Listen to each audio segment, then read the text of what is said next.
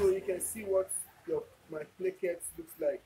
So I just want to let you know that before you do this your cutting, make sure you want to sew it before you do the cutting of this your part that I trimmed, or that I trimmed this other part that I trimmed. Make sure not on your main fabric or this other part. Make sure you have placed it on your fabric. Then that excess which I told you, and make sure you have cut it out before placing this. So you can see what I have here.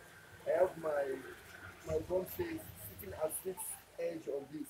So you can see how neat the plaquettes looks like.